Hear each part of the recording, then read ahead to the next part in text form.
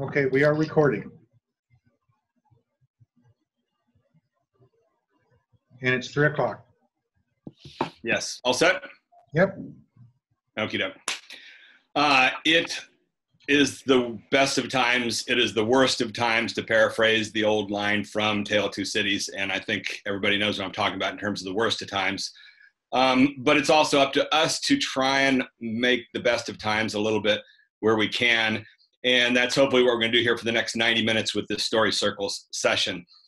There's never been a more important time for the history of science communication than right now. As you know, there's battles going on. In fact, I would argue that last Sunday was perhaps the single most important day in the entire history of the communication of science, as Anthony Fauci and his colleagues prevailed over literally the anti-science forces and managed to get the restrictions pushed back to the end of April. So it's very important what we're working on here right now, even though we're going to have plenty of fun.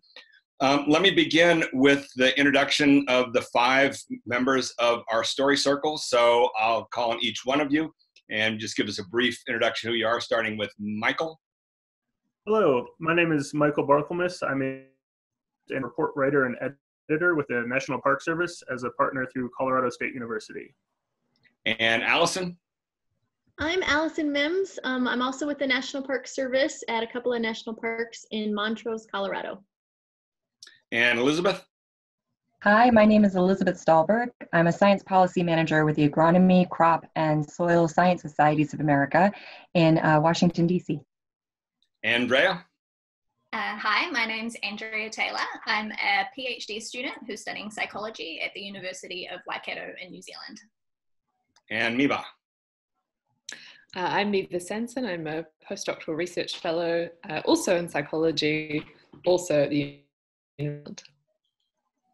Okay, so you notice we've got 5 members in this circle, 3 of whom from the United States and 2 from New Zealand. I did a visit there last fall and we ran 2 story circles there at the University of Waikato. So this is going to be a demonstration version of our Story Circles narrative training program we've been developing for the last 5 years. The 5 people in this group have all done the training. They're veterans. At this point, we've run about 100 circles. We've got about 500 or so graduates from the program. And the training is run in 2 parts. There is first what we call the demo day, which in the pre-virus day involved about 40 people in a single room for about 6 hours. And what you do in the demo day, it's not really a workshop. It's getting to know what the training will involve if you decide to do the training. And at the end of the demo day, then people sign up. And usually we get 15 to 20 or so out of the typical 40 people in demo day. Then the host institution starts to put them together into these circles of 5 individuals who will then meet ideally once a week for the next 10 weeks for the 10 one-hour sessions. And the key thing with story circles is this is not like a university course. University courses are more intellectual. This is more visceral. And this is about building intuition. It's more for the practical real world. There are no lectures. There's no guests. There's no readings, none of that stuff. It's fairly simple. It's mostly built around this single tool, the ABT template, and a few other tools that we've developed to go with it. The analogy that we've used from the beginning is that it's like physical fitness. Think of the narrative part of your brain as being like a muscle, muscle that needs to be conditioned over time. This is like going to the gym and doing these repetitive workouts week after week after week as you build this intuition and basically building muscle memory, whatever you want to call it. For the session itself, these 10 one-hour sessions, it's a single hour that is regular or structured with this video, cueing video that you'll be seeing. And the hour is broken into 2 half hours. So the first half hour is narrative analysis, where the 5 people are given material that we've selected, 5 samples of text that they'll analyze using the ABT template. The second half hour is narrative development, where one of the 5 people has a narrative, 1 to 2 paragraph statement or a description of a project they're doing. That's their narrative that we will work on, and each of the group members has an assignment with the different tools. And so what it ends up being is everybody trying to ask these questions and kind of poke and prod the narrative to help strengthen it and get the best narrative structure possible. So you'll get to see that in the second half hour. And all of you hopefully got the mass email that went out that has attached to it the PDF. In there is both the 4 abstracts they'll be working on and then the 1 paragraph description it's Miva's project that it's her narrative that we're working on. So you can open those up or print them out or whatever, and you can't, we won't have you be part of the discussion, but you should be doing the same exercise and scoring the abstracts when we get to that part. And then later we'll have Q&A after the hour is over with. In story circles, there are 3 sacred rules. First off, you have to have 5 people to run a session. So if you've got a circle that's going and somebody's out of town, you have to postpone. In the beginning, we thought that could be a major problem, but it really doesn't hurt to postpone. If you did all 10 sessions consecutively, it'd be 2.5 months. Most circles take about 3 to 4 months to go the distance, but we've had many that go 6 months, some that have gone all the way up to a year. And the interesting thing is once a circle launches, everybody in the group seems to be very committed to go the whole distance. Out of 100 circles, we've only had 1 ever really fold up. All the rest have gone the distance. Second sacred rule, once you start that queuing video, you'll see you can't stop it. And story circles is not built around perfection. This is a deeper point that I'll maybe get into in the Q&A. It's about iteration and approximation. That's what communication is about. It's never about perfection. It's about giving multiple shots. And as a result, you just do these things as the hour goes on. Some of them come out perfect, some are a mess, and you just keep moving on. And that leads to the third sacred rule, which is that when this queuing video sounds the alarm for the next section, no matter where whoever is speaking is, they have to stop right there and let go of that thought. So even if they have some brilliant idea they're trying to get off, you just have to let go of it and move on. It's really tough sometimes for scientists who are driven for perfection to just let go, but you got to do that with communication. We can talk about that later as well. The last thing to tell you about here in the setup, and of course with real demo days, 6 hours that you learn all this stuff. So for the people observing, some of the stuff will be a little confusing, but it's mostly simple and it'll make sense. But the last thing to tell you about is this exercise that we do at the beginning here of narrative analysis. And you'll have the 4 abstracts. The queuing video will move you along. And what everybody does is we want you to read the first one. The first 2 are abstracts from published research papers. There's been an editor involved, obviously, in the publication of them. And we want you to read it and ask yourself, how close to the ABT structure is this? If it's really good, give it on a scale of 1 to 10, give it an 8, 9, or 10. It's all subjective. And if it's a mess, then give it a very low score, 1, 2, or 3. And I'll repeat that a couple times during the time while we're working on these. And write down the score that you felt it was, and maybe even a few comments of what you thought the problems were. You'll get 2 minutes for each of these 4 things. So at the beginning here, usually we do 5, but for today's shorter session, we're only gonna do 4 of the samples. We'll cue you, don't jump ahead. Go ahead and spend the first 2 minutes on number 1. We'll cue you to move on to number 2. And then we will move into the discussion of them eventually. And I think that's pretty much it.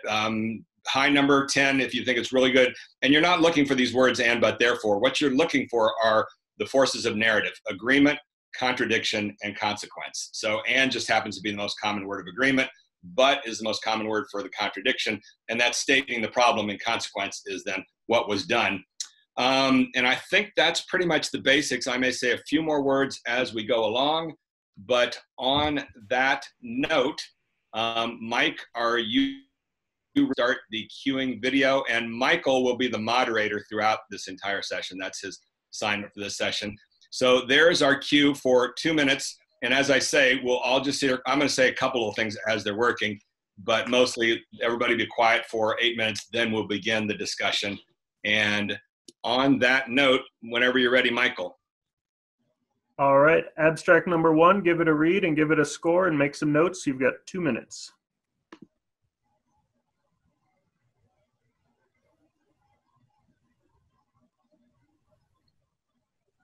And again, high number, 8, 9, or 10 if it's really good ABT structure. Low number if it's a narrative mess. And that's the only thing you're analyzing here. You don't care about other elements of style, just this structure narrative.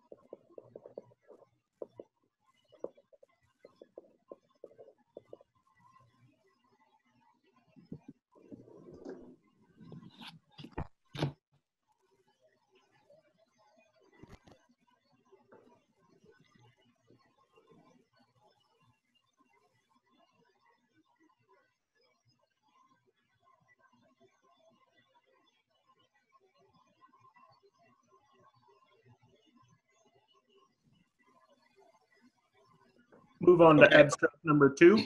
Yes, number 2.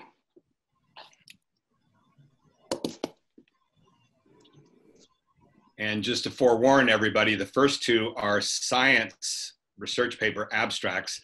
Numbers 3 and 4 are synopses of movies. And the purpose there is to show you this ABT structure underpins everything in communication, not just scientific papers and business communication and legal communication, but also movies and entertainment, storytelling, the works.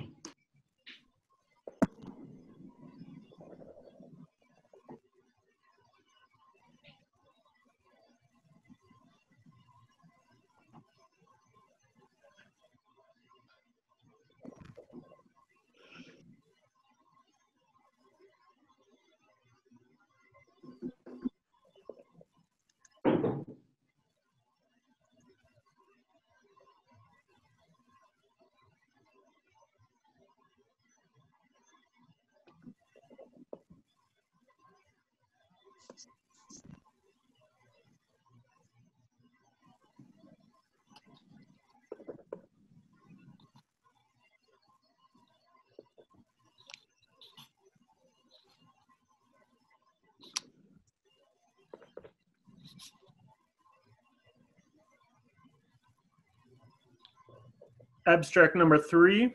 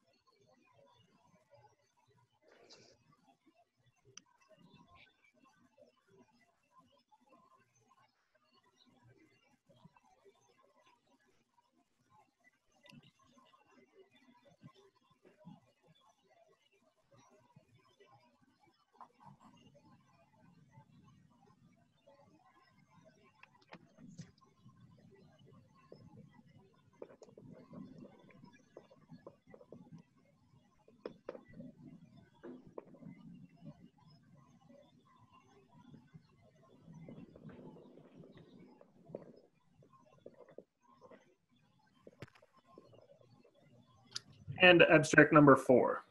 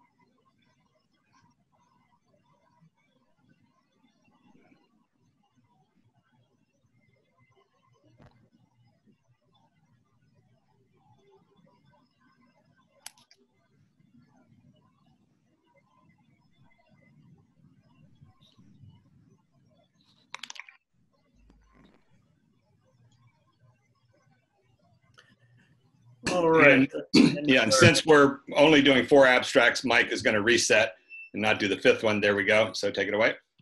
We'll jump into the narrative analysis. So first I'll just go through everyone and ask you what number score you gave it, and then I'll ask the person who gave the highest and the lowest to talk about why they did that, and then we'll discuss for 3 minutes.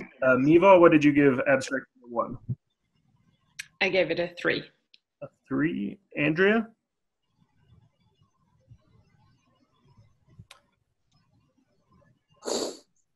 Muted. A 2. A 2. Elizabeth? 4. 4. And Allison?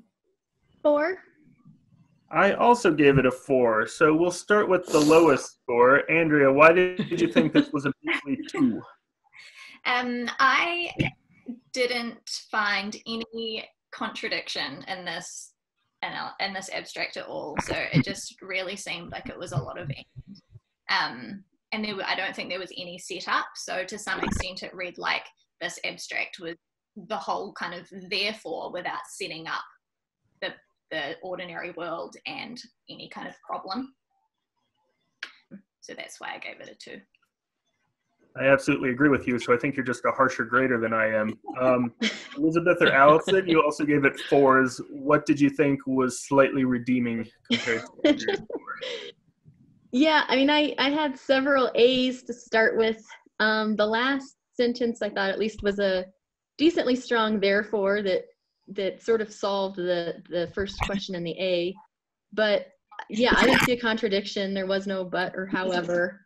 The second, I could maybe say it was a therefore, not positive. So I found a lot of A's, a lot of ands, some therefore, but no contradiction. So maybe I was just being nice, giving it a 4. I think I was also being nice. I think you could read this as just a whole bunch of ands. I think I was a bit generous and said that the but was that Einstein's brain did not differ significantly from the others, but then there was no therefore. You know, we did all this work to see if his brain was different, but guess what? It's really not. I made that comment as well, but I don't think that was the point of what their purpose was. So they had an accidental element of narrative there, but I don't think that it furthered their goal. Yeah, maybe it should have been a lower score. Yeah, I mean, that last sentence, you can kind of infer from the conclusion that they end up coming to what the problem that they were trying to solve was, and therefore what the but maybe should have been. But, you know, it's very much something you have to infer rather than something that is actually there. That's right. Yeah. All right, we're going to move on to abstract number 2 now. Miva, what did you give that one? What score? I gave it a 7. A 7. Andrea? So a Sorry? also a 7. 7. Elizabeth? 3. 3. All right. Allison? 8. 8. And I also gave it a 7. So we're seeing some similarity and some disparity here. Elizabeth, what was so wrong with this one that it got a 3? I had a really hard time. I saw some ABTs, but then some A's and A's and B's and B's. And I have to admit, I didn't make it to the end in the 2 minutes. I didn't read the whole thing. So I'm open to learning more about amoeboid migration. If anyone else wants to chime in, but I found that I didn't really see it very clearly. Yeah, absolutely. Allison, you gave it an 8.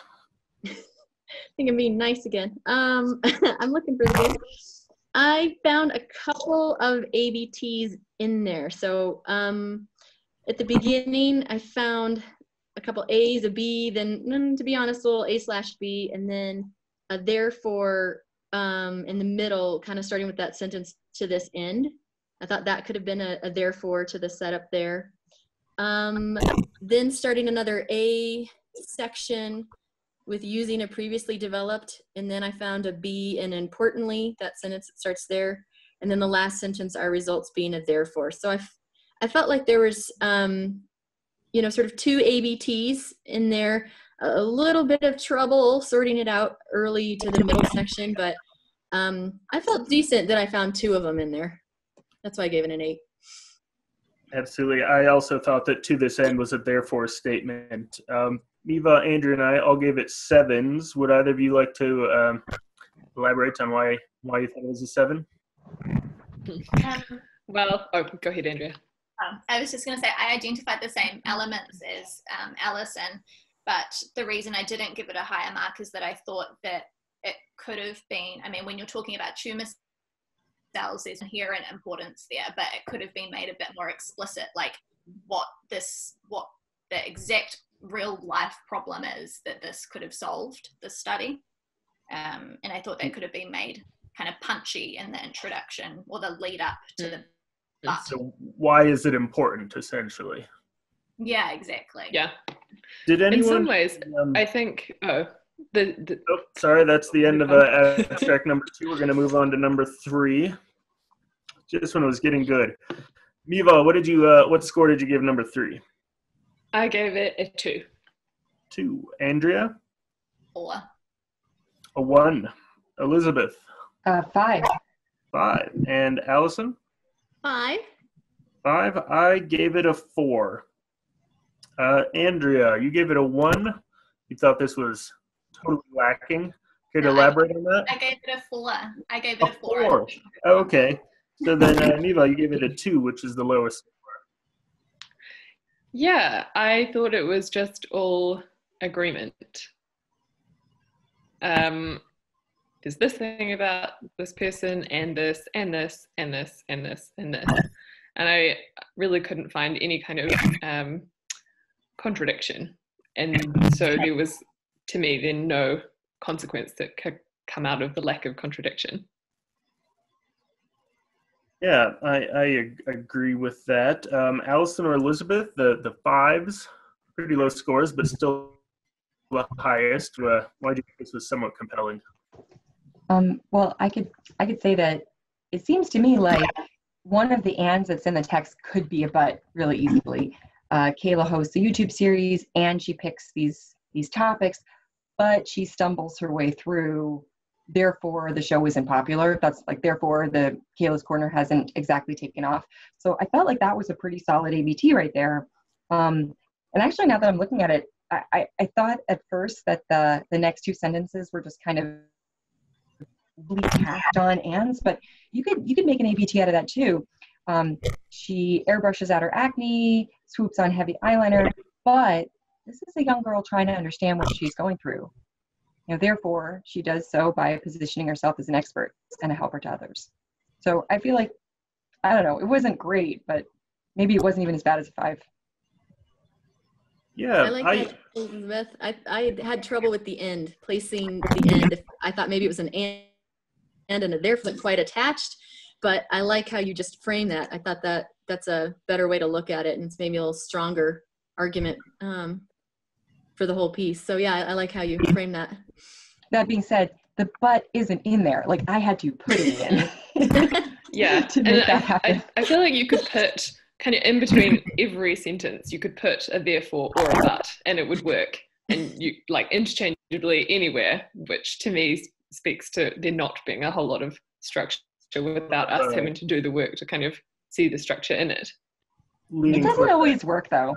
It doesn't. You can put it. It doesn't always work. Going to move on to abstract. Sorry, everyone, but that's the way it goes. Miva, what score did you give number 4? I gave it a 3. 3. Andrea? 5. 5. Elizabeth? 7. 7. Allison? 5. 5. And I gave it a 6. Miva, 3 is the lowest score. Yeah.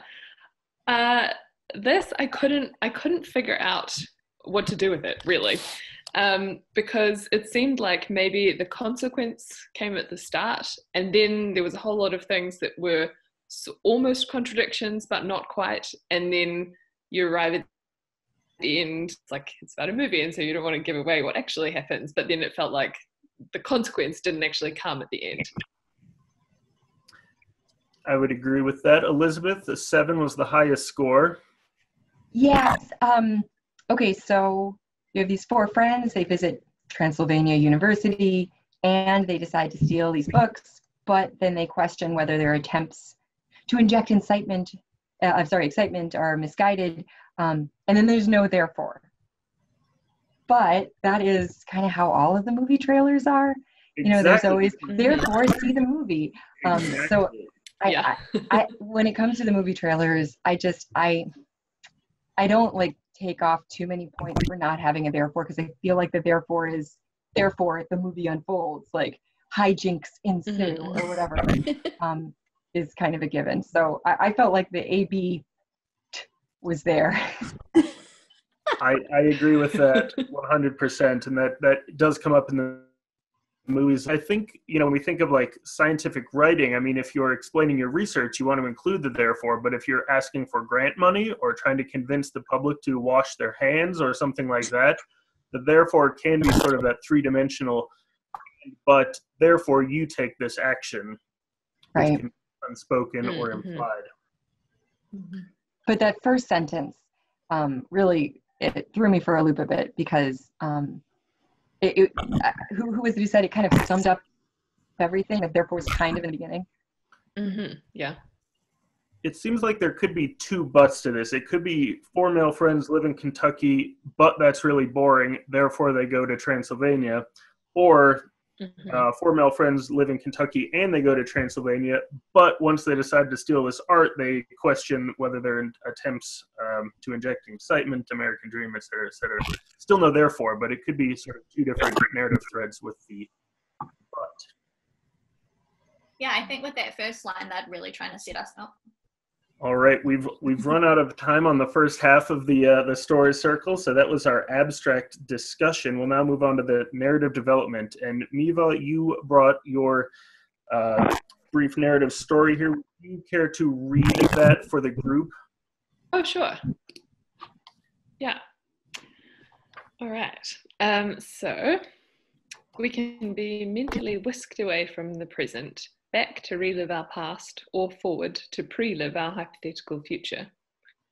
Relive a negative past too intensely and frequently can impair us in the present as post-traumatic stress disorder. But PTSD is conceptualized only as a disorder in which people are haunted by their past. Given that reliving and pre-living are closely related abilities, I propose that pre-living our hypothetical negative future too intensely and frequently similarly impairs us as pre-traumatic stress disorder. I will investigate the ways in which people are haunted by their future. Awesome. So you had the argument role. What did you feel was the central argument to this story? Well, in going through this, I came up with a few, but the one that I landed on that I thought kind of captured the point the best was that excessively pre-living a hypothetical negative future can lead to pre-TSD. Awesome. And Miva, do you feel like that captures what you were trying to argue in this piece, or? Yeah. It's always hard when you're trying to sort of cut down what in your head is like this massive bag. What are the central elements? And so one of the things that I consistently struggle with thinking about this work is how much to bring in the relationship between pre-living and reliving and that whole kind of mental time travel thing. And so when I've tried to cut it down, I've really gone back and forth about whether to try and bring that in as well as just because what Andrea said pretty much sounds like just the future side, that if you think about the future in this like too intense, then that can cause you problems. But really, I mean, I guess that is what I'm arguing, but it seems like, to me, it feels like it's missing because that's what happens in the past bit of it. So the pre-traumatic stress is important, but the post-traumatic stress part is also important to your work here, and you're Right. worried that might have been left out of this one. Yeah.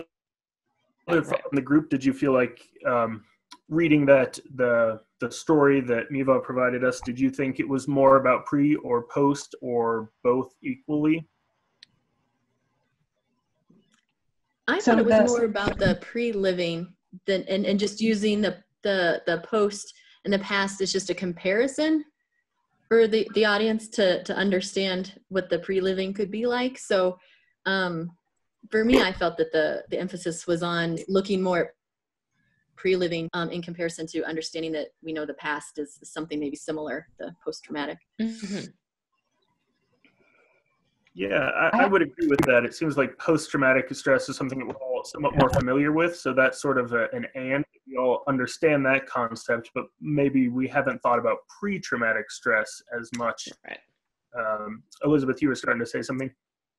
Yeah, for me, just looking at the text as it is, the but that's there is about PTSD. And that the problem is that all of the, like when it says like the PTSD is conceptualized only as a disorder or haunted by their past, that says to me like that's the problem. The problem is Right. not that we're not thinking about the future just yet, but just that label only applies to stuff in the past, and that's how we think about it. So I think it makes sense to me that Miva's like, no, there's something about like there's a problem with that definition of PTSD, or there's a problem that all of the tools and the labels and the diagnostics that we have are for this thing, and that's the problem.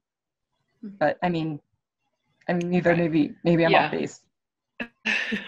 No, that like what I'm thinking about this project is that it would have implications for how we think about PTSD, rather than just looking at the future for its own sake.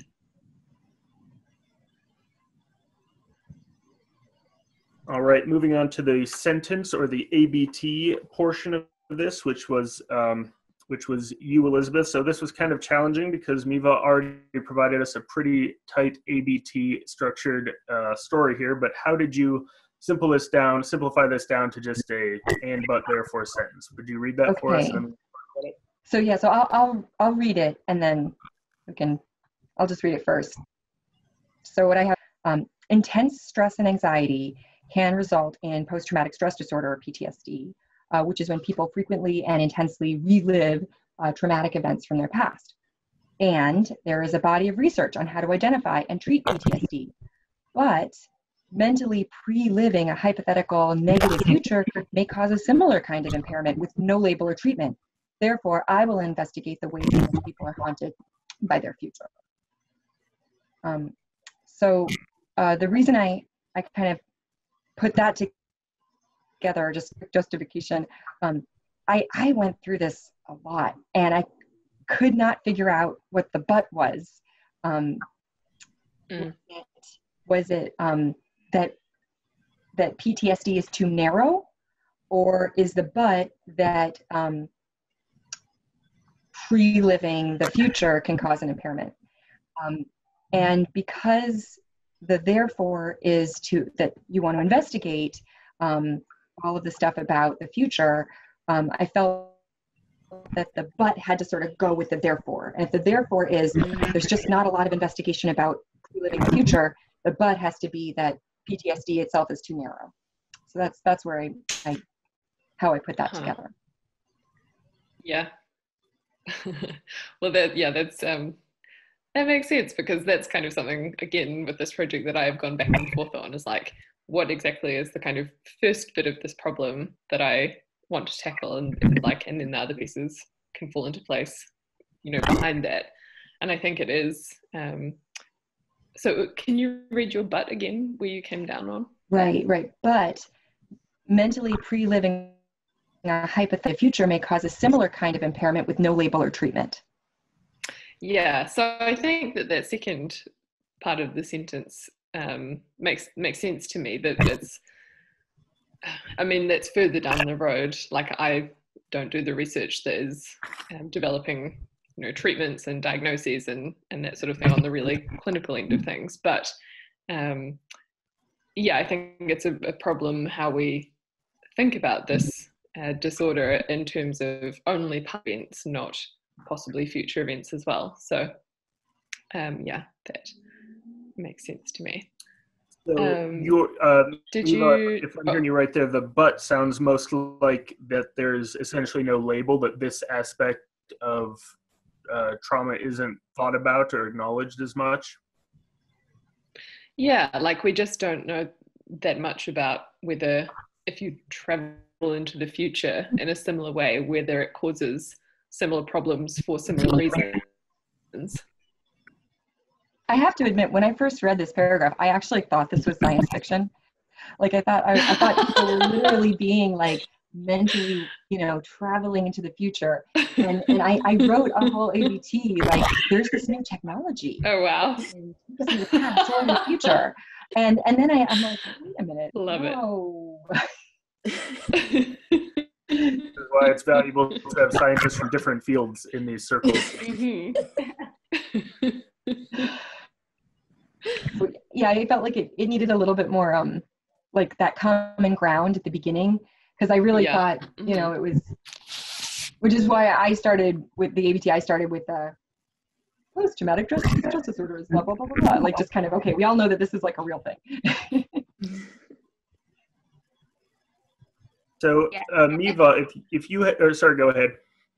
Oh, I was just going to say, I think that like part of probably what you're battling with is that at the moment, before doing the research, it's like, therefore I'm going to investigate this thing. But once you've done the research and you're structuring an ABT, at that point, I think it will become a bit easier, because the therefore can kind of more clearly capture the consequences. Like, therefore, this definition of PTSD is too narrow, and you can build that out in the therefore. But at the moment, because the therefore stops at therefore I'm going to look at the future, it kind of sets the scene as if that's the most important piece. I think that's true. I've noticed in a lot of the science abstracts or work that my group was working on too before, that it's hard to say we need to do more research is a really strong therefore. But it's a lot of times what we want to do. Therefore, I'm going to do research. Yeah. Okay. It's a valid therefore, but it's hard to make that strong, especially because you don't know what the answer is going to be at the end of that. So I think you're right. Sometimes our pre-research ABT, and then the one, if you were to, have results and publish a paper, your therefore could be a lot, things could be made a lot tighter at that point. I'm actually really curious. Like, I mean, I don't personally have PTSD, but I gather that you are kind of reliving these memories.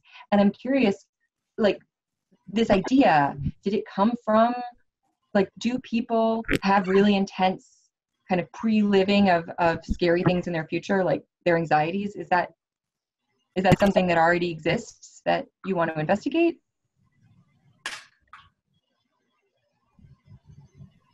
Miva? Yeah, so there's separate literature on just people's ability to imagine the future and how much it overlaps with the ways and things they think about in the past.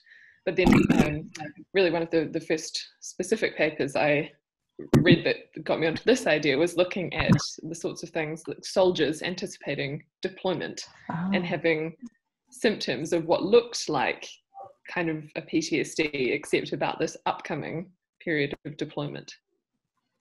But there are no support services for them. Right. Well, I mean, yeah, it's just not a thing. Yeah, that's really interesting.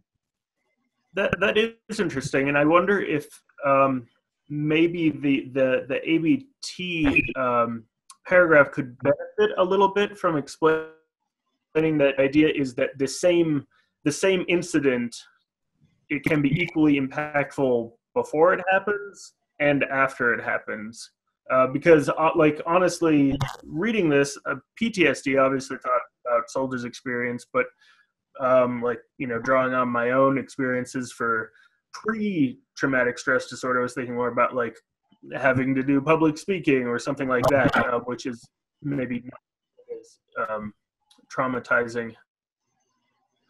So I guess I hadn't realized that it was like a soldier sort of dreading going to war as much as being impacted after the fact. Can I jump in for a second here? I suppose. All right, this normally doesn't happen, but for demo's sake, I just want to jump in with a couple quick comments here. The ABT template, one of the things we've discerned over the past 5 years is that all else equal, the and part, the setup, the best thing to have in there is two main things first off, world, what the whole topic is you're working on, but then secondly, what's at stake? Why is this likely to be important? Why do we care? And it feels like that's missing a little bit from here. Why do we have good reason that this could even exist, this pre-living and PTSD? And that's the place you'd want to put something like that in there, is any sort of evidence to suggest that this could happen, number one. And number two, why is it important? And in the last couple of weeks, we've actually had a really interesting minor breakthrough, I think, which is realizing that in stating why is this important, one of the best ways to approach that is using the little clause of if then, which is, you know, we have reason to believe that this is really important. And if we could document this, then it might actually save X number of lives. But problem is, nobody's really even studied this yet. Therefore, we're going to work on it. But I just want to toss that in there, those two little elements. And I will now shut up. Thank you, Mike. Thank you, Randy. I think that kind of goes to what Allison was saying, which is, how do you make it therefore important if your therefore is therefore to do more research? And if you really set up like, because if we could figure this out, lives, then like, of course you should do more research. That's a compelling therefore. If it's just like, if we could figure this out, I could get published, to most people, that's not as compelling of a therefore. Sure. And then the therefore informs the but too. Because if you have an if then, and where the therefore is, therefore we could help all these people, then the but is definitely, but right now those people are being underserved. Actually.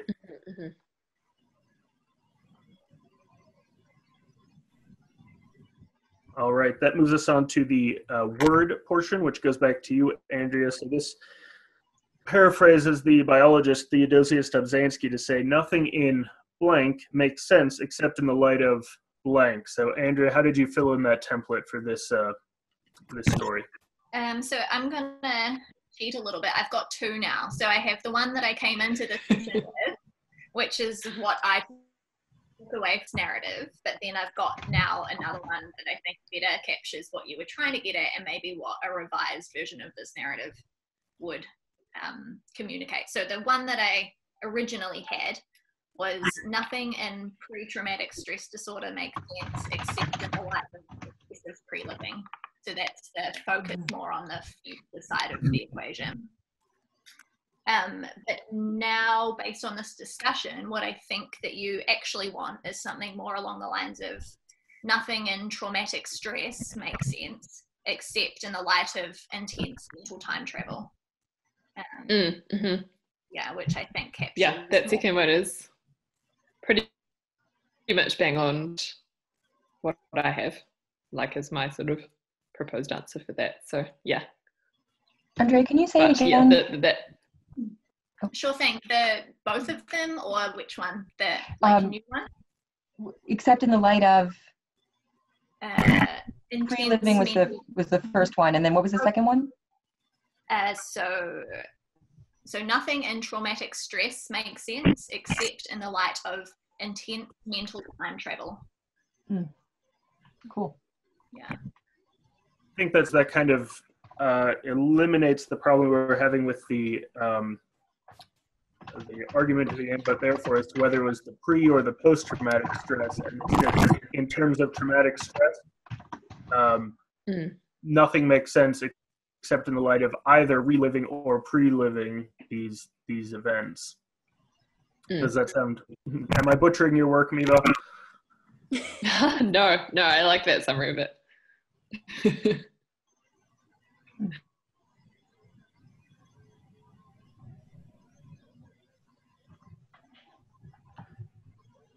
If we did an if then for this, if we had a, if only we thought about PTSD or its symptoms as something that could happen based on past or future events, then we could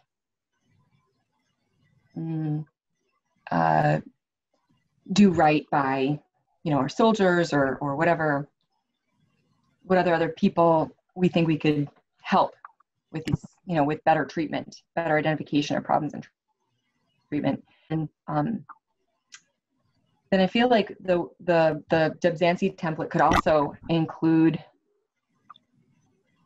that kind of resolution, nothing in treatment makes sense except in the light, or treatment of traumatic stress makes sense except in the light of, I like that intense mental time travel, kind of in both ways. Mhm. But as it's written, I love this mental time travel. Yeah, it was really, I struggled to try to find something that captured the intensity and the frequency and also pre-living and reliving to look at. Otherwise, if it included all of those parts, it would no longer have really been the word template. It would have been like another sentence. But yeah, I think that's a good, the mental time travel thing, I think is a good way of summing it up in terms of future and past. Yeah, and like, well, I mean, obviously, just going back to your if-then suggestion, down the road it would have implications for treatment, but at the moment, I'm most interested, I think, in where do these symptoms come from in the first place? Because if it can only happen for past events, then arguably it's something about that event actually happening. Whereas if it can happen for events that have only happened in your head, then it really has to be all about how you were thinking of it, whether it actually happened in the world. And so it's like, where do these symptoms arise from? So it's not just about a memory, for example. It's about the feelings around that memory. Gotta cut you off there. I'm sorry. We're moving on to the paragraph, the last part of this. So watching, we did this a little bit differently. Usually the first 5 meetings, you bring the story and you look at it using the story cycle Longline Maker templates. In the second half of the meetings, the 6th, 7th, 8th, 9th, and 10th, you rewrite them into a fictional format using these story cycles. That's a little bit more fun, so we jumped right to that part. So both Allison and Miva wrote fictional versions of this story. And Allison, if you want to share yours first, and then Miva, and if you both want to talk a little bit about why you selected those elements for your fictional versions. Okay. All right, I'll start mine. The pink eraser was almost unusable at this point.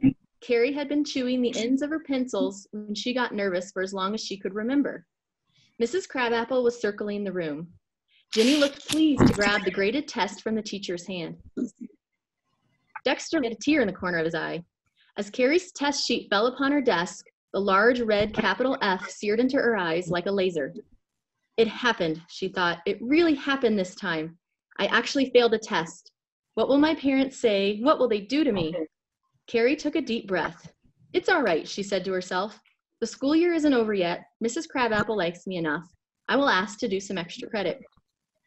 Before Carrie could even get up from her chair, Mrs. Crabapple suddenly boomed from the front of the classroom. Carrie Hudgens, you are the only student to have failed this test. This means you have failed 8th grade. There's no option of extra credit. I will see you in this classroom again next year. Shocked and embarrassed, Carrie's face rapidly warmed and she could feel tears welling up. Don't cry, she pleaded with herself. A quiet whisper disturbed her panicking thoughts. Carrie, dear, Carrie. She looked up to see Mrs. Crabapple smiling down on her. I noticed you were daydreaming and you only have 20 minutes to complete the rest of this test. You're an excellent student and it looks like you're doing well so far. Please focus so you can complete the test in time. Yes, of course, muttered Carrie. Thank you very much. Carrie spit the small pieces of pink rubber into her hand and wiped them on her jeans. Determined and focused, she returned to the half-blank test in front of her. I will not get distracted. I will not panic. I have studied and can pass this test, she coached herself. When the bell rang, Carrie put down her pencil and a wave of relief washed over her. I passed, I know it, she thought. As she handed in her test on the way out of the classroom, Mrs. Crabapple warmly smiled. Good work and have a nice evening. Carrie sighed to herself. I will. There's nothing to worry about. That's the end of my fiction. I love it. You went far more the extra mile than I did. I'm quite reluctant to read mine out now.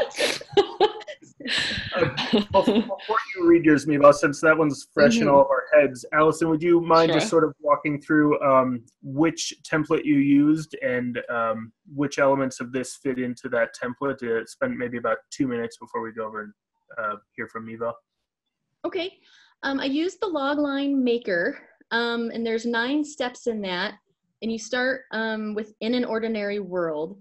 And that's where I started with Carrie chewing on her pencil, that's something she always does. The second element says a flawed individual. And the fact that she chews on pencils when she's nervous and she does it a lot, I thought was kind of speaking to her being flawed and not overly confident at school or where she was. Section number 3 is her world is upended, and that's where she actually does fail a test. Number 4 is after taking stock. She does take a deep breath and says it's okay, decides to take action. She's going to ask for extra credit, thinking she can resolve this. The number 6 on Logline Maker is, but when the stakes get raised. And that's when, before she can even ask for extra credit, Mrs. Crabapple says only students failed, and you can't have extra credit. Then we had the last 3 steps is that they must learn the lesson in order to overcome the challenge and succeed. So she ends up kind of getting woken up from this daydream. But at the same time, she really was not finishing her test.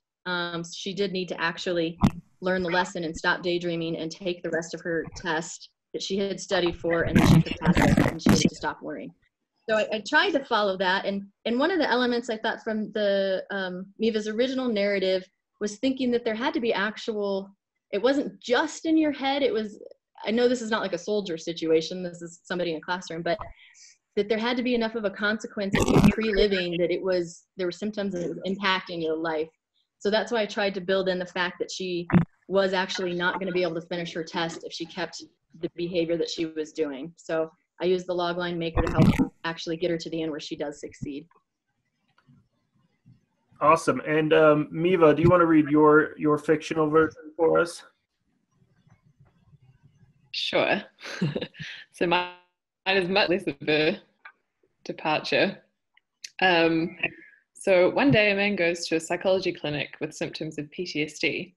He sees a therapist who can't figure out what diagnosis to give him because he hasn't had a traumatic experience. The therapist makes careful note of his history and symptoms and decides to read up on various other disorders. The therapist realizes there's no disorder that sounds like what her client has. She realizes his symptoms must have arisen from a traumatic experience he's imagined might, and that she must therefore treat him for a pre-traumatic stress disorder and work them that way to resolve his symptoms. I'm guessing you also use the Logline Maker for that? I did indeed. Yeah. So what did you think of Allison's story? Did that capture, since you're intimately familiar with your work, does that seem to capture and get at what you've been thinking about and talking about with this pre-traumatic stress idea? Yeah, so I really liked how it was like very vivid and intense, and she kind of almost didn't even realize that she was daydreaming because it was sort of unfolding before her eyes, and she was really sucked out of the present. And your point about like that it would have to be, for it to kind of matter, it would have to be something that's happening to enough of a degree that's actually having some sort of functional impairment for her in the present. I really liked that was in there as well. And again, like this is, I guess I try and come up with something I didn't like about it, although I really did. It would maybe be that thing that I was talking about earlier, where it's like, it's not just about the past, it's not just about the future, it's trying to sort of fold in this relationship with the past, and how it's kind of similar and different maybe to the sort of traditional post-traumatic stress disorder. But then at the same time, like I was just saying, you know, this work isn't going to translate directly into like therapeutic directives. And so I'm so impressed that you came up with this other scenario, because I was sitting here this morning being like, oh, I really don't want to make it about just a person in therapy. So I really like that you did it. Well, they always say, you know, write something you know, and so I've felt this way. Not exactly the same, but that's sort of where I got anxiety or pre-thought what happens if I failed or didn't do well in the SATs to get into college, or right. you know, something that I didn't pre-imagine, you know, pre-live it in a way that I felt was impairing me, but I've definitely done that in my life. So I tried to pull something that seemed a little bit more relatable to me. Sure. Yeah. And in fact, when we ask students, like, tell us something in the future that you have worried about in this kind of way, many of them are like, oh my God, my exams. So yeah. I just want to say I really love that in both stories, you had one story, Allison's, where the hero is the person experiencing the pre-traumatic stress, and in Miva's it's the therapist trying to figure out what's going on. I thought that was really interesting, that the different takes. The hero is the therapist versus the hero is the person experiencing the problem. That's a great observation. One of the pieces of advice that we always get when we start doing these fictional rewrites is to identify a single person or a small group of people to be the main character, and that does make it a much more compelling story. So I think it is interesting that you kind of chose two perspectives to highlight this issue from. And they're both interesting. You know, both they could both be the hero. Yeah, and maybe pick which one was the hero based on who you were. All right, everyone. I hate to cut you off, but that is the end of our story circle for today. I'll send out a Google poll to get our next session. Oh, sorry, that's force of habit. Okay, so I will come barging back in here, and now we've got a half an hour for Q&A eventually. Mike, if you can keep track of the time, after about 8 minutes, go ahead and cue me and cut me off, and then we'll jump into the questions. But I'll say a few things, a few notes I've been making as we go along. First off, this was huge fun. You guys were all excellent, but of course you've all done the full 10 sessions, so you're veterans and knew what you were doing. Just starting off with what we just finished there, the two stories, those were both great, and what an amazing contrast. One of them, Allison's, was more kind of human and non-literal, and drew me right in from the beginning with the chewing on the eraser, and then the F, it was really powerful moment there. But that narrative didn't have quite as much information, context of what it was about, and Miva's was more literal, had more of the substance of the issue, but at the other extreme, didn't quite have the human. So it was kind of a good contrast, the two of them. And let's see, so I want to go back up, excuse me 1 second. Had to shut the window there. So I'm going to quickly run through the 4 abstracts and my take on them, which, again, great discussions from all of you. You pretty much hit all the main points. The first one, the science ones, was basically a whole set of therefore statements. And you think through and but therefore. Therefore is the word of consequence. It's the actions that were actually taken. So what you got with that one was just a whole bunch of statements of we did this, we did this, we did this, without the setup. It's not that either of these two abstracts are wrong informationally. The facts are all right, which is why these are from published papers. It's just that narratively, they're more difficult for you to digest, especially if you're not in this field. So that's why you generally want the 3 elements to set it up, give us the one singular contradiction, that the problem being studied, and then all of this stuff. This is everything that they found. But you'll find tons of papers every single day in all these journals that begin with, this was measured, this is what was found. Second one was actually pretty good, ABT. I gave it a 7. And one of the interesting things about that one was that it had very tight A and B at the beginning. Set it up quickly with just a couple facts, got right to that, however, the statement of contradiction. And that's one of the things you want. The quicker you can get through the A and the B, the more we'll give you all day on the therefore. And that really kind of conformed to that a little bit. One little thing to add in on this that's kind of interesting is by the time you get to the end of this abstract, it's mostly about this thing Vimentin. And yet Vimentin is not mentioned until we get to the but, the however. It's like a major character that you want to introduce at the beginning. And this is where, drawing on movie knowledge, the people of Hollywood for a century have worked out this narrative stuff so much better than any other profession. That's the whole idea behind this. And think about this one as, imagine watching the movie Titanic, and we never even get to see Leonardo DiCaprio until after it hits the iceberg. And we've already come to the problem, and the ship is sinking. And suddenly this Leonardo DiCaprio character walks into the movie. That just wouldn't, it could happen. You know, we could still make sense of it. It just wouldn't be as logical and as powerful as setting these things up front. That's the challenge with this narrative stuff, is knowing exactly what you need for the setup at the beginning, and getting us quickly into the problem statement. Then if it's well put together and tight like that, you've got our interest. The third one is actually the movie 8th Grade, which I saw a couple years ago. And 8th Grade got rave reviews, but it was kind of an artsy movie. And all it really was about a year in the life of this girl in 8th grade. It was a fictional movie, but it felt almost like a docudrama. And it was very specific to that audience. And as a result, you could either grade this as an and, or the other end of the spectrum of too much narrative. If you really, and in fact, Elizabeth, you seem to kind of be hitting on that you felt like there were a lot of little twists and turns, but that's almost more like DHY, just multiple narratives that you saw. So, I mean, that's an interesting contrast between you and me. You saw DHY in it. I actually saw this movie with female friend of mine. I didn't quite connect with it. I thought it got a little boring. It's, you know, artsy film and then halfway through, I turned to her and she's crying. And I said, how can you be crying? And she just said, it's so real.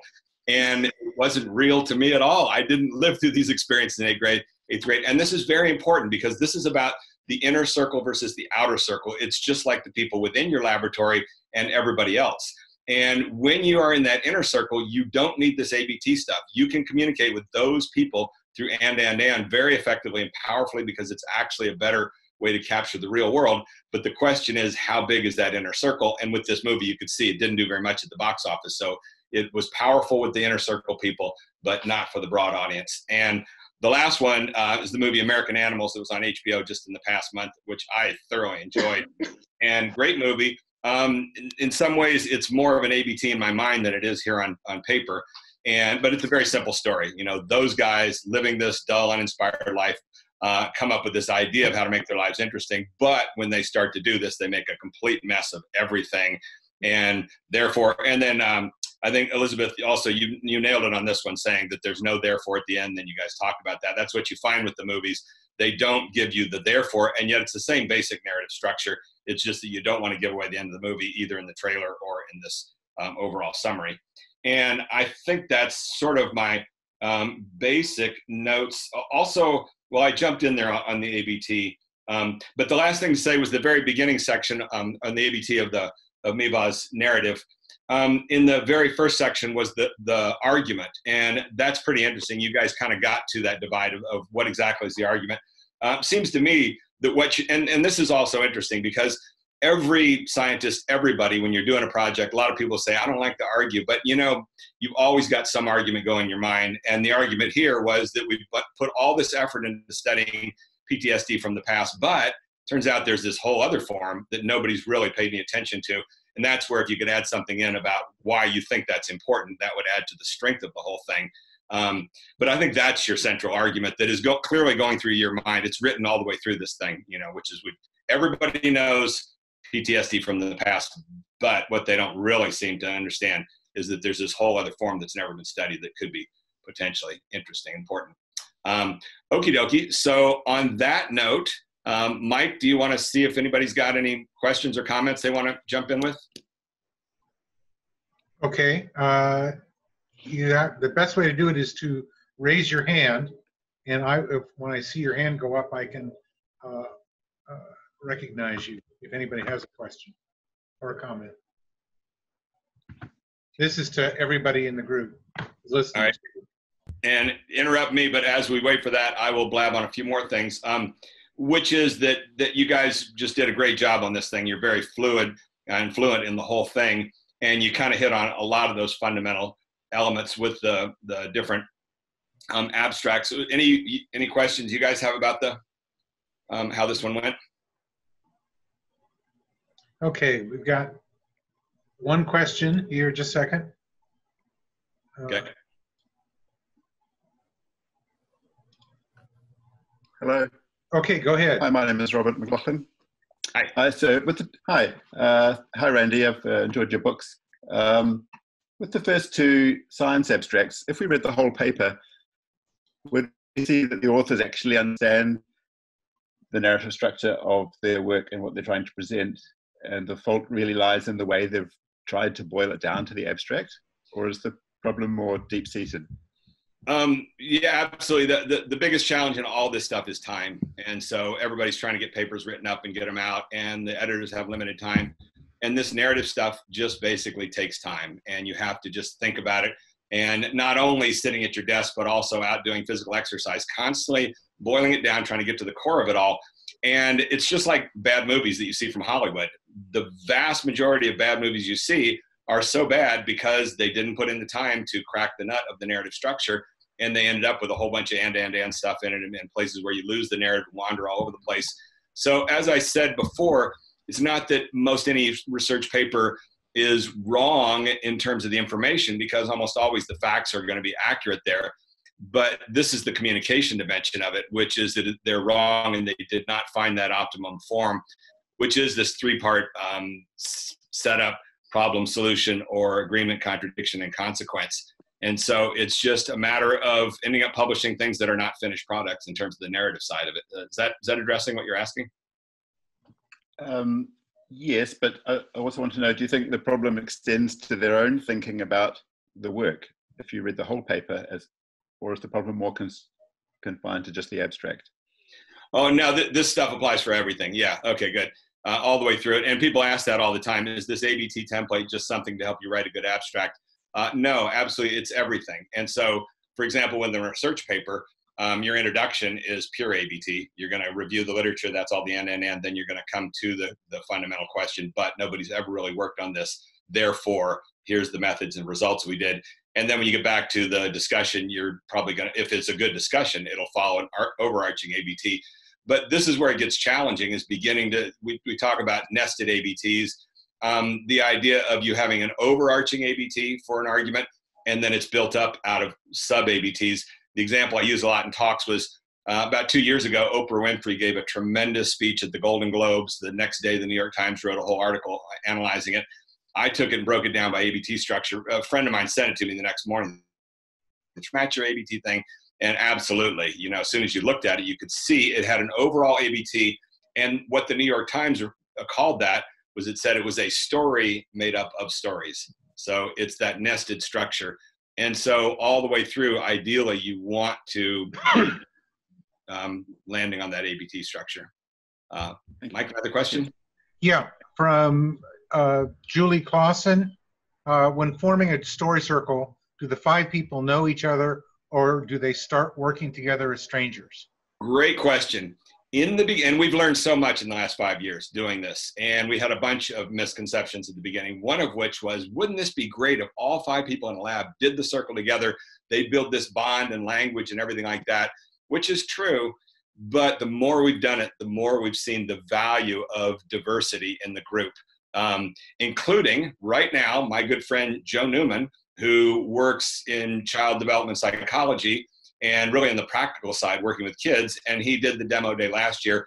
And right now he is in a group with 4 research scientists from National Park Service. So he's a total outlier there. And over again, he's brought this different voice in. You really want that outlier voice. You want somebody who doesn't know your world that holds the bar up for you, because you ought to be able to make your stuff understandable to somebody. That's the power of the ABT. And furthermore, we've had circles that I've listened into that have been 5 people all working in the same system, 5 scientists, and really smart people doing a good job absorbing this stuff. But I listen in a circle and begin to realize, wait a second, they're slipping into a fair amount of and stuff, because they'll work on somebody's narrative, and because they know everything to do with it, just like that 8th grade movie, to them, it sounds really good. Oh, this is so interesting. But what you need is the total outsider to come in and say, I'm sorry, but you've lost me. And you should be able to make the simple logic of what you're understandable to everybody, ideally. So that's where we more and more, in fact, I think the future of what we're headed towards, I want to start building a mechanism where we actually take somebody like a screenwriter and throw them into an added extra element in a circle with scientists. That's the best thing they could have, is someone that sets the bar way up there and just keeps saying, I'm sorry, I don't understand it yet. Yeah, another question? Okay, for anybody as in further questions, instead of trying to find the raise hand, just use the chat box and send the question to everyone, and I'll see it and read it out. So Randy, the next question is from Mona. I am not familiar with Logline Maker and Story Cycle and would appreciate a short explanation of them. Okay, great. And I don't want to get into read my book, but they're in the book, Houston, We Have a Narrative, and laid out in clear detail. These are both templates that are at the higher level of storytelling, which is why we save it for the last 10 minutes of the hour. In the beginning, when you're doing the 10 one-hour sessions of story circles, the one word and the sentence are much more analytical, easier and more comfortable, and everybody loves those in the beginning. But with time, the paragraph seems frustrating, like, oh, it's so vague and nebulous, and it seems like wacky Hollywood stuff. But as you begin to master those two shorter one word, one sentence elements, people get more and more intrigued by the paragraph and begin to learn bits and pieces. So the Logline Maker is a simple structure that almost underpins like a movie trailer. You can almost feel the movie trailer dynamics in it. And let's see if I can remember the 9 elements. It is number 1, in an ordinary world. So as you heard Allison breaking it down, in an ordinary world. So we got this character, we described the character who has a flaw. So her flaw, and actually I wasn't super clear on it, chewing on the eraser was kind of neurotic. It would have been nice to have dug a little deeper on defining what the flaw was there. But this character suffers from this flaw. And in the 3rd element, the character gets their world upended when is delivered the F on the exam, the greatest fear ever, and boom, everything's thrown into chaos. And the 4th element is the character now must make a decision, must take stock of things and decide, am I going to do something about this, or am I just going to fold up and run away from it? And this is where you pull the audience in, is that moment where, okay, I'm going to do something about this. I am going to get to work and do better and ask for extra credit. The 5th element then is the actual action of jumping in. Okay, I'm going to do this. This is the action I'm going to take. The 6th element, I think, is the stakes get raised, where, I'm going to get to work and do more stuff, but then all of a sudden something more adverse happens and the problem gets even bigger. And finally, in the 7th element, the character flashes back to what we set up there in the 2nd element, which was, and the character begins to realize, wait a second, in order to make this work, I really got to dig down inside myself and realize that the source of my problems isn't this external stuff. It's really something inside of me. In the 8th element, finally figures that out. And the 9th element is victorious. So it's a template. It's a much more complicated template than just the and, but, therefore, but it has the and, but, therefore at the core of it. And it's all these things that, go on and on, are endlessly fascinating. Did you guys have anything in the group to say further about that? Oh, here's one thing I want to ask you guys to talk about, which is what I just said there about in the beginning when you did the 10 sessions, didn't you find that the one word and the one sentence was easy to pick on? The ABT and the Dobzhansky came easily, and the paragraph was frustrating in the beginning, but as time went on, you began to get more in. And so, Elizabeth, I see you nodding. Can you jump in and say a few things about that? Oh, sure. Yeah, I actually am in the middle of my 2nd story circle right now. And so the first time I definitely felt that the paragraph was really challenging. It's like, what? We made an ABT. What more do you need? Like, what more do you want from us? And you have this log line, which is straightforward, but the story cycle one I never really understood. And now that I'm actually in my 2nd story circle, I actually feel like I'm looking forward to that, because I want to kind of practice that log line, or practice that story cycle, practice raising the stakes, in other words, kind of getting to that next level, because I think it does make for a better narrative. Other folks? The other thing I would add to that is that these templates are both drawn explicitly from the world of fiction. So like if you take the Star Wars films or some classic story like that, you can easily break it down into these elements of the template. So the challenge is taking something non-fictional and scientific and fitting it into this fictional template that is obviously a very compelling story when there's lasers and stuff involved, but how do you take that back and make it more laboratory lasers than shooting ones? Okay, let me add on to that, because there was a question I think you skipped over, Mike, from Jennifer. How hard is it to convince physicians who write papers of the value of the ABT method? Let me say a bigger picture thing on this, my own personal journey, which is 25 years ago, I moved to Los Angeles, went into film school at USC from a completely different world. I was a tenured professor of marine biology and then entered into this cinema program. And I was very literal minded as a scientist. And from day one, they told us this writing stuff's important, and this formulaic stuff that we're talking about, and you can, that's a dismissive way to label it, is this is all formulaic, ABT, yada, yada, yada. And they told us from the beginning, it's really important. The Greeks figured this out long ago, and over the years, people have, more and more kind of formalized it. And my science mind rejected it from the beginning, literally. And you could see it in the student film that I made in my second year there. It had very weak story structure to it. It was crazy and fun and wild, won a bunch of awards, but people said it didn't tell a very good story. It's been in my first book, Don't Be Such a Scientist, I told about that, about rebelling against this. The science mind gets programmed against this sort of narrative stuff, and it becomes a little bit of a battle. But in a world of too much information, things are shifting, and it's becoming increasingly important. And as a result, starting to make some headway with physicians. So that was your question. I was given this award in January from the American Medical Writers Association. And when I asked them, why in the world would you give me this award? Because I've never done anything in biomedical communication. They said, because we're using this ABT framework more and more.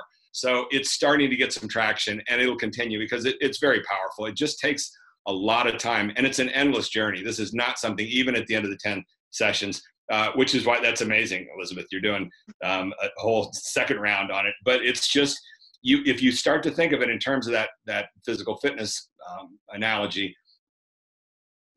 that part of your mind, and you just push on it. And the last thing I'll say about that was, as soon as this virus stuff started a month ago, I took a vacation for 3 weeks. All my travel got canceled, and literally I just sat around like, wow, I don't have to travel. This is great. And I got my mind off everything and kind of let the narrative part of my brain turn flabby. And just last week, ended up having a couple long discussions with a graduate student working on a PhD at Colorado State University in biomedical sciences, Marissa, who I mentioned earlier about that if-then thing, and Marissa Metz.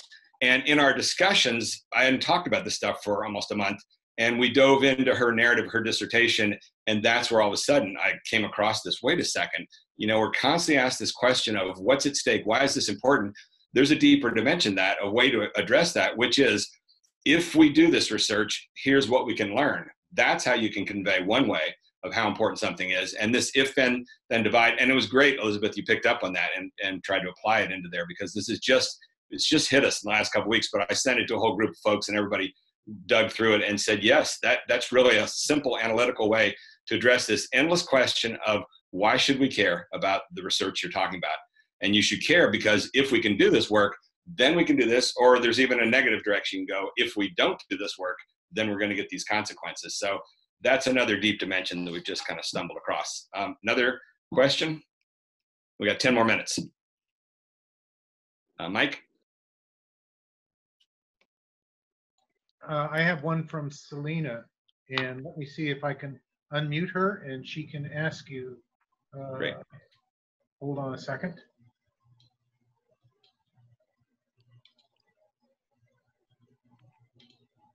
Okay, go ahead. Hi. Hi. Curious if there's like a preferred educational experience with writing to join the story circle. So I have been writing for some time, but I don't have any formal training in writing, such as like in journalism or kind of in like a professional training in writing. So I just didn't know if there was a preference for that. First off, one of the greatest things about story circles is that it's relevant and applicable for absolutely everybody. And this ABT template is really the fundamental criteria that makes the difference between whether you're going to end up being boring and confusing versus interesting. And so the narrative spectrum is basically this gradient of how much narrative content you got. And if you have too little narrative content, as we saw with that one synopsis, if it's all and, there's no contradiction, then you're going to bore people by just going on and on. That first abstract, the one with all the therefores, I mean, you could also kind of read that as and, but it's therefores because it's all the things they're doing. But it really was kind of boring. As everybody said, what's the problem they're addressing? I mean, everybody go out and measure a whole bunch of things. It's a waste of effort if we don't know why you've done all that sort of work. And so the template ends up giving you, and then at the other end of the spectrum is DHY, where you've got too much narrative. And this is what you get with a lot of academics. Despite this, however this, yet this, but this.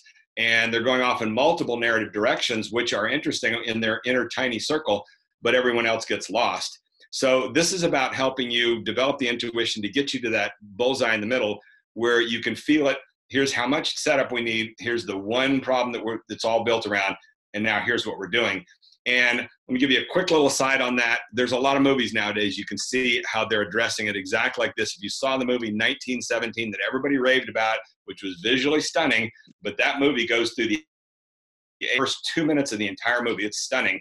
All it is the guy walks up to the one soldier and says, bring a friend, come to the general's tent. There's your and they go to the general's tent. And the general says, we've got these troops that are out on the front, but we've lost communication with them and they're going to die. That's why it's important what's at stake unless we get somebody out there. Therefore, we want the two of you to run through the trenches. And the rest of the entire movie, after that 2-minute A-B setup, is all therefore. Therefore, they run here, they do this, blah, blah, blah, blah. Movies are converging more and more on squashing that A-B into the smallest little thing at the beginning just to get us in there. So then we can take off running on the whole story. And let's see, we got another one, Mike? Yeah, I got one that Leanne asked, but and got an answer from someone else, but I think you can expand on it a bit. She just wanted to know, what is DHY? And she now knows that it's despite, however, yet, but what does that mean? Okay, and before I jump into that one, actually, let me finish the last one because I realized I didn't really answer your question very well. But I think what I was trying to say is that narrative is kind of detached from all these other things. And so this is a really good training to do separate from learning how to give a good talk, because we don't do anything in there about how to give a good talk, how to make eye contact with the audience, or any stylistic stuff in writing papers, things like that. But what narrative gives you is the core of how to put things together to hold people's interest. So that's the bottom line, is you don't need any of those sorts of experiences. But the last thing to add to that, we have learned, is that the more you have life experiences, the more valuable this training is. So we thought in the beginning this might be great for undergraduates. Turns out undergraduates haven't done enough projects to really be thinking through, why did this thing go wrong? What could I have done better? When we get to graduate students, postdocs, and research scientists, they've got this context of a whole bunch of things they've done, some of which haven't done so well, and they can see how it applies. So that's one of the things we're learning, is a little bit of a gradient with that. To go back to the DHY, so again, if you look in the book, and of course we didn't have time to go through everything in my setup at the beginning, so I had said that some people would be a little bit lost, but in the Houston book, we lay out the central tool, which is the narrative spectrum, and it's that simple gradient of how much narrative content have you got in something. If you got no contradiction, you end up with just the and, that's non-narrative, and that bores people. If you have too much contradiction, and that's what DHY is. So all those words are words of contradiction. So they're all the same as but, but this, despite this, however this. Every time we hit on one of those words, your brain fires up a new narrative direction. And but is the most common word of contradiction, which is why it is in the and, but, therefore template. But there are these other ones. In fact, you saw in that first abstract, however, or the second one there, the word of contradiction was however, and there's your DHY, despite, however, yet. We chose those three just to represent this idea of too much narrative, despite, however, and yet. So next question. I don't have one immediately, but. Okay, well, maybe we're getting to being able to wrap this up. And let's see, any other thoughts from you guys on how valuable, let's see, I'm seeing there, what is it? How can we find a training session? Yeah. So in that mass email that you got today with the link to get on here, we have the links on there for the website, storycirclestraining.com. You can go there and look at the videos there and get a feel for it. And then the email address if you want some specific details. But the way this generally runs, it's not an individual thing that you can just sign up for. Although, that may open up now if we're modifying things towards this online world, given the circumstance. So previously, it's been large institutions book the whole demo day. We go there, 40 people. It's all about them. But now we're getting to the point where we're coming up with a model to do smaller demo days with probably like 10 or 12 people. That would cost a lot less, and we do it online. So anyhow, email us if you want the specifics on how those will work. And any other questions, Mike? Yeah. Otherwise, yes. Yeah, I've got one. Actually, it's a really good one. Is there a limit to the number of stories within a story? No. But the number of, maybe the number of narratives within something. Well, okay, now that there's a lot of facets to that, but no, you're maybe partly getting on the desire for the singular narrative, and this starts to get into deeper the divide between mass communication versus more artsy, smaller crowd communication. So think of it in terms of movies. They're always the good analogy. There is a structure to the big mass movies, Star Wars and everything else like that, that do connect with the big broad public. And that is, they tend to have a singular narrative at the center. You will notice all those franchises that are successful. Luke Skywalker was the single one character. There are lots of characters in the movie, but in the end, one of the things they always told us in screenwriting or asked us is, whose story is this? And that becomes the challenge, And artsy movies, you can see a movie where there are 5 different characters. It's all an ensemble thing, and they're all equally fun, interesting. But those movies don't reach much of a mass audience. So this becomes your fundamental question. Are you really wanting to reach a bigger, broader audience than the people that are already interested in your stuff? And if not, then you really don't need a lot of this. If you only want to communicate with the people in your lab, then you don't need this ABT stuff. That was the whole point with that 8th grade movie. If the people are already there in your world, they actually will prefer that you don't do this sort of reworking of the material. But that's only a tiny little group that you need to be aware of, because in general, if you're writing an article for a journal, from the very beginning, it's assumed that you're trying to make your science understandable to people that aren't in your exact field. That's why you see the ABT structure all through the template, the MRAD template, Introduction, Methods, Results, and Discussion. And let's see, somebody mentioned there, War and Peace has a lot of stories, exactly. So I don't think that there's any limit to the number of stories within a story. That is exactly the challenge. And, think of something like Breaking Bad, one of the very best TV series ever made. You can spot the ABT for the entire series, and then within each season, there are ABTs, and each character's got ABTs. It goes all the way on down to individual scenes having ABTs. It's this very simple little 3-part structure that's repeated over and over again, and this is how the brain is programmed. Setup, or agreement, contradiction, and consequence at the core of it. And we only got a couple minutes left here, but any one last comment on how you guys have been applying this and what you do, maybe starting with Michael and each of you?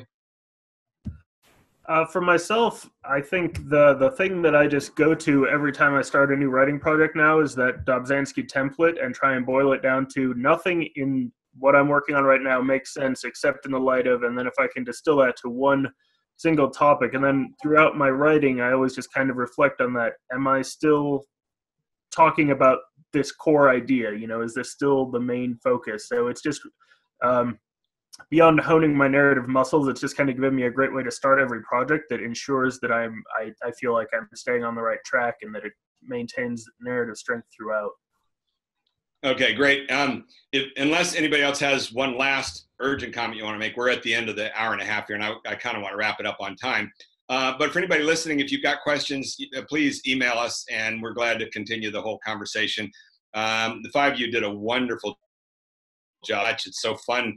And I haven't listened in on a session like this for a few years, but it's really entertaining, enjoying. So thank you all very, very much. And with that, Mike, shall we wrap it up?